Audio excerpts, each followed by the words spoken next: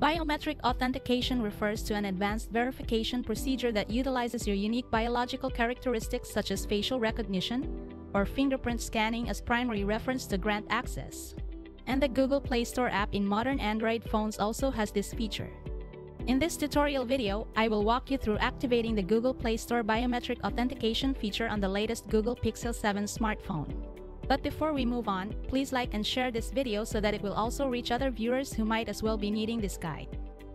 Now let's get back to our topic.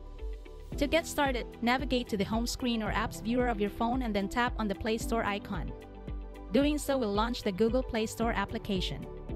While in the Play Store app's main screen, tap on your account profile logo located on the upper right corner of the search bar. A side menu will load up next.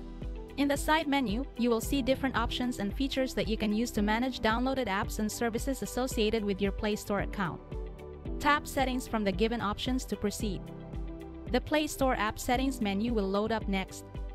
Here, you will see a list of drop-down menus and their respective sub-items. To continue, tap Authentication. A drop-down list of options will load up next. To activate the biometric authentication feature for Google Play purchases on the phone, tap to turn on the switch next to biometric authentication. If prompted, enter your Google Play Store account password to save and apply the recent changes you've made to the authentication settings. Biometric authentication will then be activated on your phone. As a result, it will trigger the Play Store app to ask your password or fingerprint to authenticate your next purchases.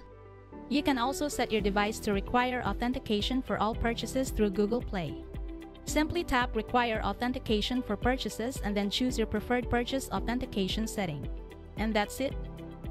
Don't forget to hit the subscribe button and tap on the bell icon should you wish to get notifications on the next video tutorials and troubleshooting guides we publish. Thank you for watching.